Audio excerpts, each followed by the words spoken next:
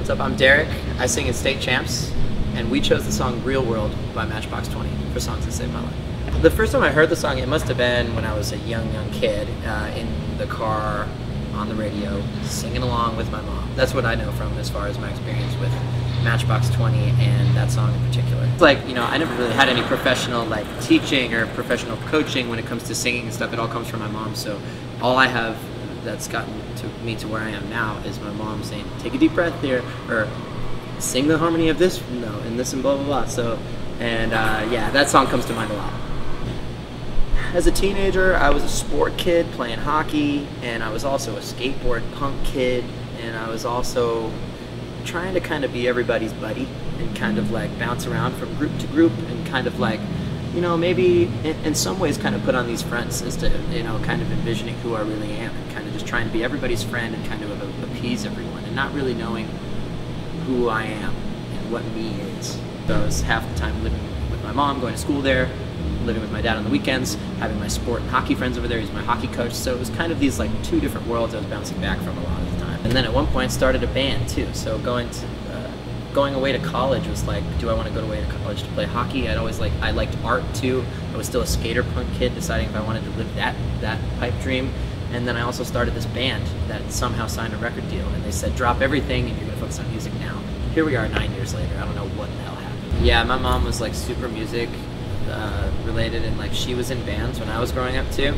Like she was in like bar bands and stuff. I was always going, like as a kid, getting dragged to her band practice and stuff, and I'd get up on a drum kit and play along, or I'd try to like sing with her and stuff, and just mainly I was just, I think, causing trouble and like being annoying to them the whole time. But I mean, being surrounded by music is just, that's all I've really known since I was little. I guess the advice I would give myself as a teenager was to kind of, you know, maybe kind of focus on you a little more and not anybody else around you.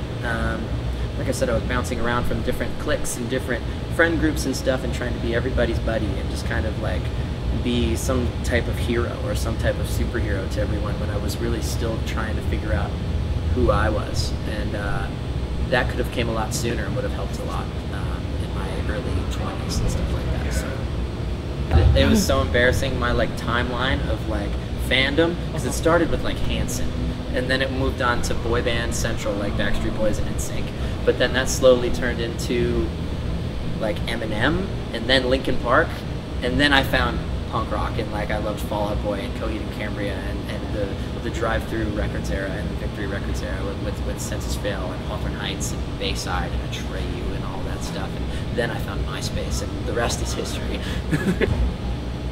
I mean, there was a few, I guess in like the emo era and stuff when I first started getting into Warped Tour scene, like bands, I really latched on to bands like Census Fail, like the Let It Unfold You record, and Bayside's self-titled record is another huge one for me. It's also my mom's favorite album of all time too, so we share that. It's very odd.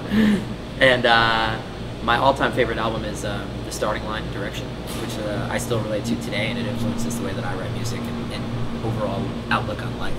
I grew up kind of like being so young and drawn to these lyrics that were very like bleak and dark, but not really kind of understanding them yet. Being like 14 and 15, all I wanted to do was have a microphone that wasn't plugged in and scream "Bite to break skin," and you know, just like a lady in a blue dress, like in my room.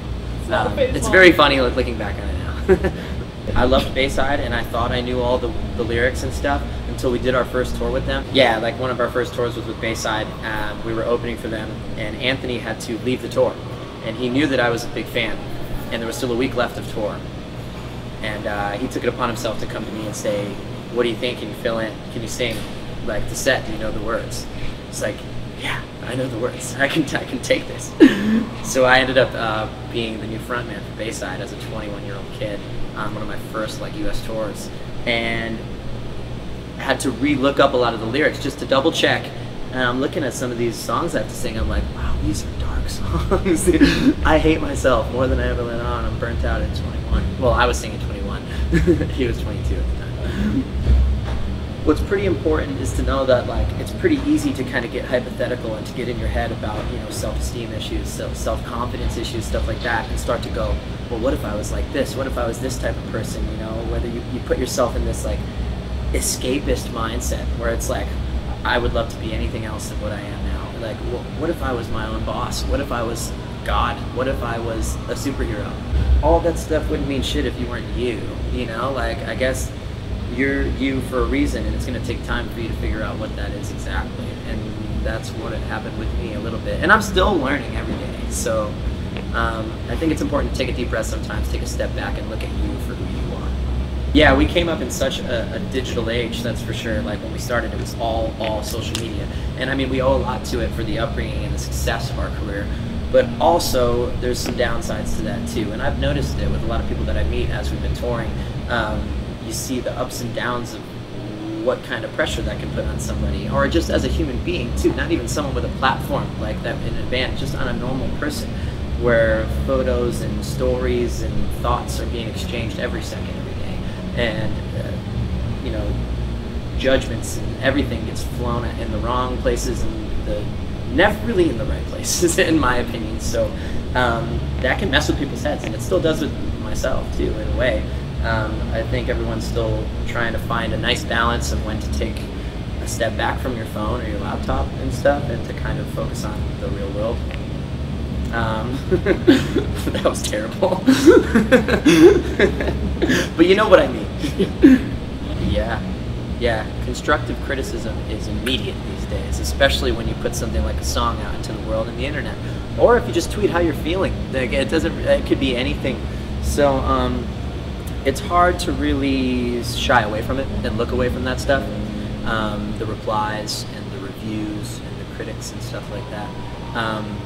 But it's important to have some self-love in that era too, to just kind of like, if you like something, then who cares what anybody else thinks, right? But it's still going to take some time to figure that out and balance the two. It's definitely a fight for your mental state, and only you can decide where that goes.